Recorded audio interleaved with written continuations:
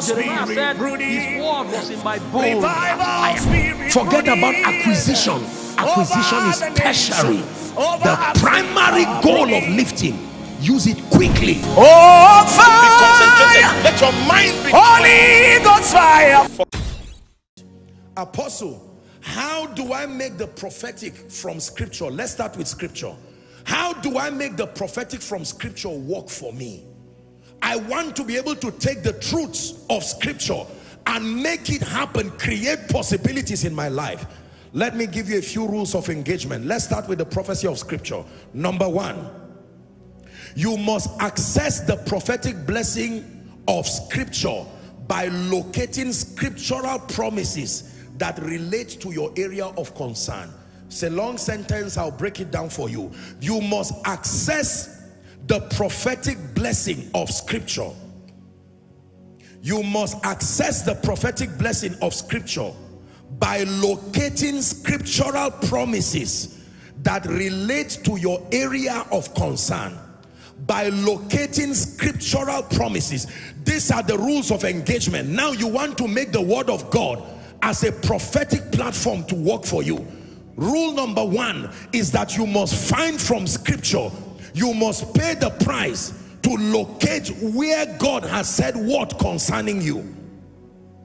In Luke chapter 4 and verse 17, you must access the prophetic blessing of scripture by locating scriptural promises that relate to your area of concern. Luke 4:17, the Bible says, and there was delivered unto him the book of the prophet Isaiah.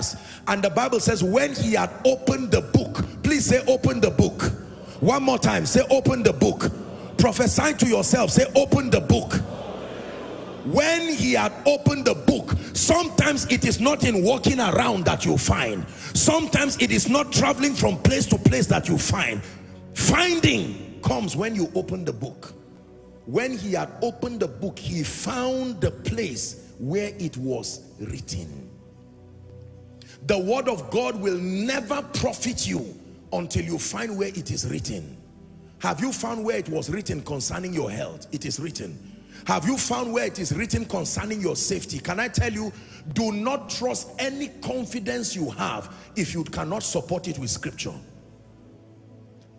What makes you believe that your children are going to be great? I trained them well. You are joking. Go back to scripture. The Bible says, blessed is the man that feareth the Lord, that delighted greatly in his commands. It said his seed shall be mighty upon earth, and the generation of the upright shall be blessed. This is the basis of my confidence. If you believe that even if your child goes from pillar to post, find rest, this word you believe will draw him. One day that child will come for koinonia. And as soon as he's sitting, he comes late for miracle service, he is barely sitting when the power of God will carry him, and as he lands like Paul, you will hear a voice, Saul, Saul, why persecutest thou me?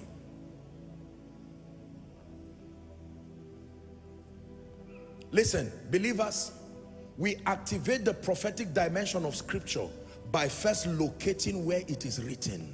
Everything about your life has a parallel that is written. Somebody shout, it is written. One more time, let the devil hear you say it is written. So the next time you say, Apostle, I don't know what is happening around my life, it is difficult for the word of God to help you with that kind of confusion. What is the area? Jesus will meet people and say, what should I do for you? What do you want the word of God to do? Apostle, I've been trusting God for the fruit of the womb, and it looks like the doctor said this and that and that and that. I know if I meet you, before you meet me, meet the word. Find 3 or 4 scripture, because in the mouth of 2 or 3 a matter is established. Find 2. I'm showing you how to be a profitable believer. Find 2 or 3 scriptures that talk about your fruitfulness. Are we together now? Yes. So that is the first key. Man of God, what makes you believe ministry will prosper? People like me. The first conference I held, I saw several people. You don't know the heart of man. Hallelujah. People like anything that starts for the first time. It takes the word to keep it going. So number one, you access the prophetic blessing by locating scriptural promises. I hope you are not confused. I'm showing you how to engage the prophecy of scripture now. We are going to come to human vessels. Number 2, declare them boldly. That's the second rule of engagement. How do I make the prophecy of scripture work for me? Number 1, find where it is written from scripture. And number 2, declare it boldly. Psalm 107 verse 2. Psalm 107 verse 2. Let the redeemed of the Lord say so. Simple. Let the redeemed of the Lord say so. Can I tell you, bold declarations of faith is part of the ways that we activate the prophetic dimension of scripture. In the name of Jesus, there shall be no loss. The Bible says the path of the just shines brighter and brighter, and you now personalize it and put your name. In the name of Jesus, I declare I do not have a better yesterday. My future will always be better than yesterday. I declare by the power of the word. Let the redeemed of the Lord say so. Numbers 14:28, very quickly. Numbers 14:28. Numbers 14:28. Declare them boldly. Say unto them, as truly as I live, saith the Lord, as ye have spoken in my ears, so will I do for you. As ye have spoken, not as you want to happen, as you have spoken. Since all you were saying is there is nothing about us, this family we will not rise, you do not know that you have been prophesying negative things. So will I do unto you. One last scripture for that point. Hebrews chapter 10 and verse 23. The Bible says to hold fast, 10:23. Let us hold fast the profession of our faith. The profession without wavering, for he is faithful that promised. What has he told you? He said hold it fast through your profession of faith. Told you primarily through scripture. Apostle, now that you have spoken, I don't even trust my vision. So keep the vision aside and focus on the scripture that has been proven. While you fine-tune your vision, you can be sure that you will not go wrong with scripture. Is God helping someone? So number 1, access the scriptural promises in the area of concern. Number 2, declare them boldly. Number 3, write please quickly. Obediently fulfill the conditions tied to their manifestation. Obediently fulfill the conditions that are tied to their manifestation. Obediently fulfill the conditions that are tied to the manifestation of that promise. Don't assume that because you spoke it will happen. Every promise of scripture has a participatory condition to activate the prophetic power that resides within it. And let me tell you the truth, the prophetic power that is resident in scripture will only be manifest at the instance of your obedience. Obediently fulfill the conditions tied to their manifestations. Deuteronomy chapter 28, 1 and 2, popular scripture. It shall come to pass, 28, 1 and 2, that if thou shalt diligently hearken to the voice of the Lord thy God, to observe and to do, notice, to observe and to do all his commandments which I command you this day, that the Lord your God will set thee on high above all the nations of the earth. Verse 2, it says, and these blessings shall come on thee at the instance of your obedience, and overtake thee if thou wilt hearken to the voice of the Lord thy God. Isaiah 1, 19 and 20, please give it to us. Isaiah 1, 19 and 20. We're looking at the third rule of engagement that turns the prophecy of scripture to profit you.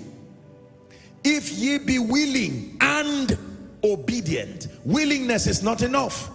Obedient, ye shall eat the good of the land. Verse 20, it says, but if ye refuse and rebel, ye shall be devoured with the sword, for the mouth of the Lord has spoken it. So you want the prophecy of scripture to work for you? Number 1, locate from scripture. Listen, every time Koinonia learn this, let this be a modus operandi for your managing challenges and turning negative things into victory.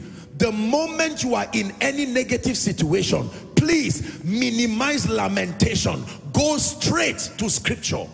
What has the word of God said concerning this condition? Your life still remains at a risk until you find at least 2 or 3 scriptures. As simple as this is, there are people who have felt too proud to follow the simplicity of this protocol, now to their detriment. You ask me, what is the basis for your confidence in this ministry?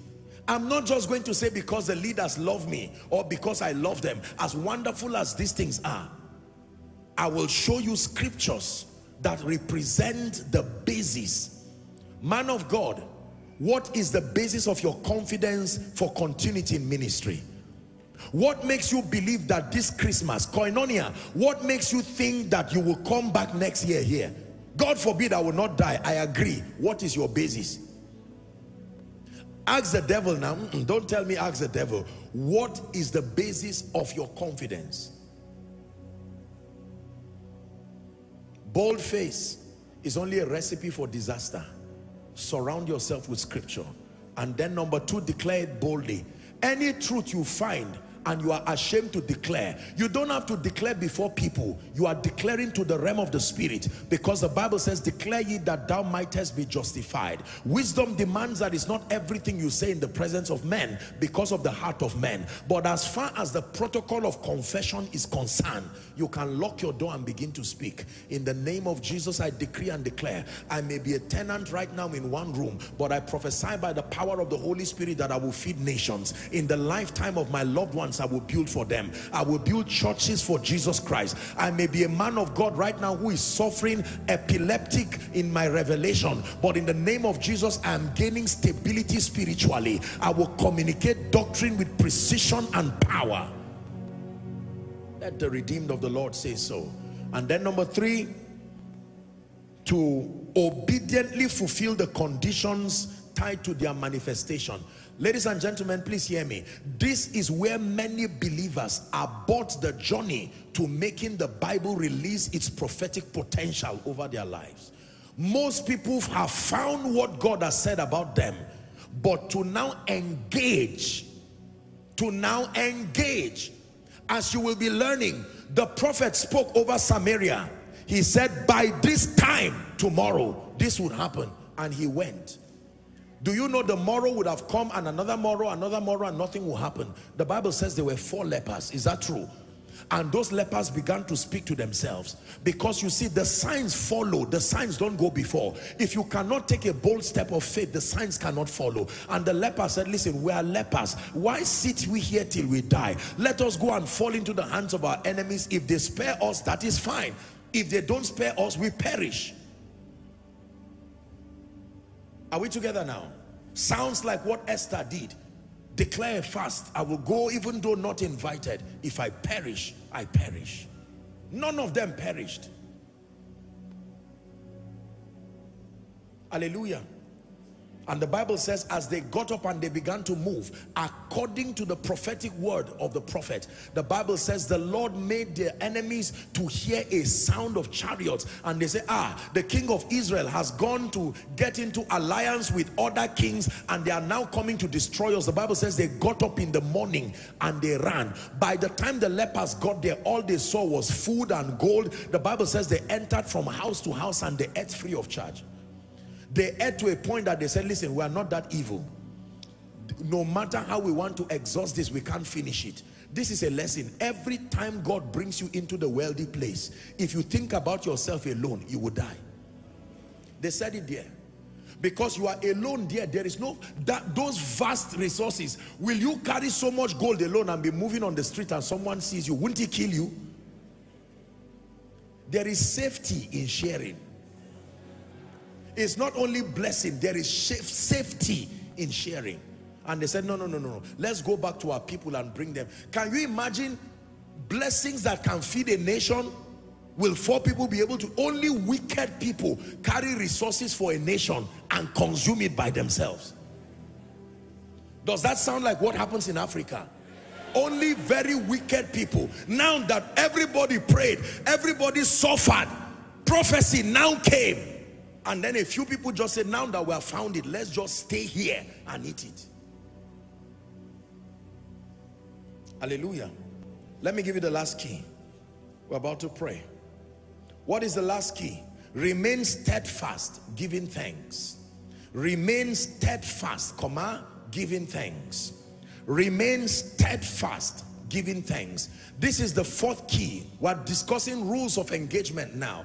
How to release the prophetic potential that is locked up in the Word of God. Number one, locate scriptures that address the issue of concern. Number two, that you declare boldly as a law. You are not declaring because you are a noisemaker. It is a law in the spirit. The law of manifestation demands that it is only what is spoken that manifests.